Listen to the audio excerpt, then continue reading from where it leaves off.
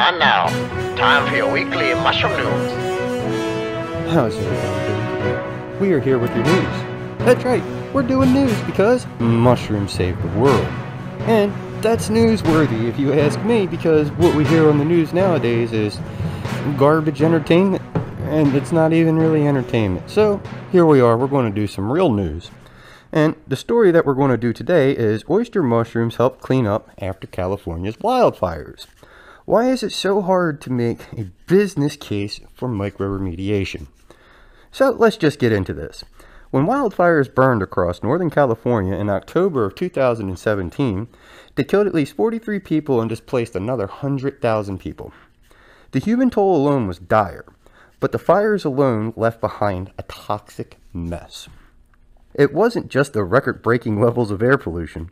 The blazes generated an untold amount of potentially dangerous ash, the remains of incinerated hazardous household waste, and building materials. The charge, that word, of paint, pesticides, cleaning products, electronics, pressure-treated wood, and propane tanks left a range of pollutants in the soil, including arsenic, asbestos, copper, hexavalent chromium, lead, and zinc. That's not stuff that we want in our soil. Not at all. We got to get that out of our soil, because we got to grow from our soil. Officials feared runoff from the toxic ash could pollute local creeks once the rainy season hit, potentially tainting the drinking water supply from the region's 700,000 residents. I mean, 700,000 people need water. I mean, we can't have tainted water. So what are we going to do? In the aftermath of the fires, federal and state workers removed much of the toxic debris.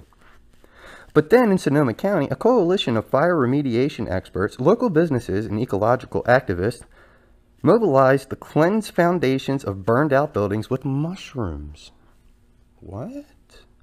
The Fire Remediation Action Coalition placed more than 40 miles of wattles, straw-filled snake-like tubes designed to prevent erosion, inoculated with oyster mushrooms around parking lots, along roads, and across hillsides. Their plan: the tubes would provide makeshift channels diverting runoff from the sensitive waterways. The mushrooms would do the rest of the work. That's what they do. Mycelia digest whatever surface they're growing on, converting it to nutrients and, depending on the surface, edible mushrooms. That clicking is not good. The volunteers, led by landscape professional Eric Olson, are advocates for mycoremediation, an experimental bioremediation technique that uses mushrooms to clean up hazardous waste, harnessing their natural ability to use enzymes to break down foreign substances. In the last 15 years, fungi enthusiasts and so-called citizen scientists have deployed mushrooms to clean up oil spills in the Amazon, boat fuel pollution in Denmark, contaminated oil in New Zealand, and polychlorinated biphenyls, more commonly known as PCBs, in Washington's Spokane River. Spokane, whatever, that river. Researchers suggest mushrooms can convert pesticides and herbicides to more innocuous compounds, removing heavy metals from brownfield sites, and break down plastic. They have even been used to remove and recover heavy metals from contaminated water. Also, you can pull heavy metals out of the soil. So if your garden has heavy metals in there, what you do is you plant some oyster mushrooms in there, let them flush a few times, then test your soil. I don't know if they go over that or not. It's the roots mycelia that do all the work, says Daniel Reyes, founder of the Austin, Texas-based science of education company Myco Alliance, referring to the thread-like network of roots that connect species of fungi compared to an apple tree. Man, this guy really should put a little bit more punctuation in. I apologize. Compared to an apple tree, the mushroom we see growing above ground is the apple, and the mycelium is the tree itself. Mycologists focus on the mycelium, he says. Mycelia consume their food externally by secreting powerful enzymes that break down molecules. In other words, they digest whatever substrate or surface they're growing on, converting it into nutrients and, depending on the substrate, edible mushrooms. Proponents say it's natural, more benign, and potentially cheaper alternative to the scrape and burn approach to the environmental cleanup, which involves digging up contaminated soil and incinerating it. Here, we're converting it to food for the mushrooms. Mushrooms grow. Mushrooms save the world. So why is mycoremediation a more common practice? One reason, Huala says, is that the federal regulations require the removal of 100% of targeted contaminants within a short time frame.